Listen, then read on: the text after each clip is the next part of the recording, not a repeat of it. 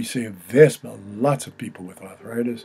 And it's one of those things that's on the increase in America because of the foods that people are eating and the chemicals that are in foods.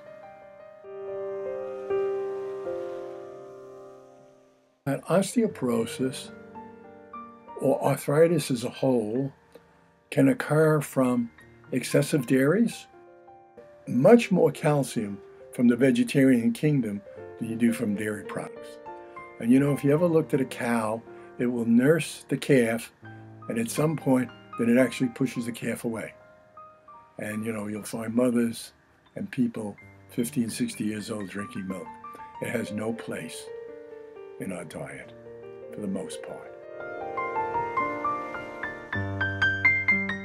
Excessive high protein foods, or as I had said originally, whole wheat products, although we consider them to be very good because they're the B complex, is 85% of the wrong acid. And then as we continue to eat whole wheat products, it proliferates into muscles and joints and causes arthritic changes.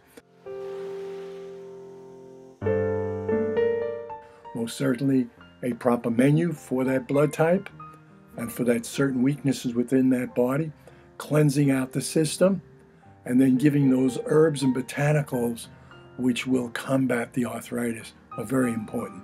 And then whether it's rheumatoid arthritis or osteoarthritis begins to change. All our success is dependent upon not the office. We give each and every patient 100% of our knowledge. If you do the program, if you're patient, then the body has to change because you're working with nature. And nature needs to give you everything you want when you've done everything you've had to do.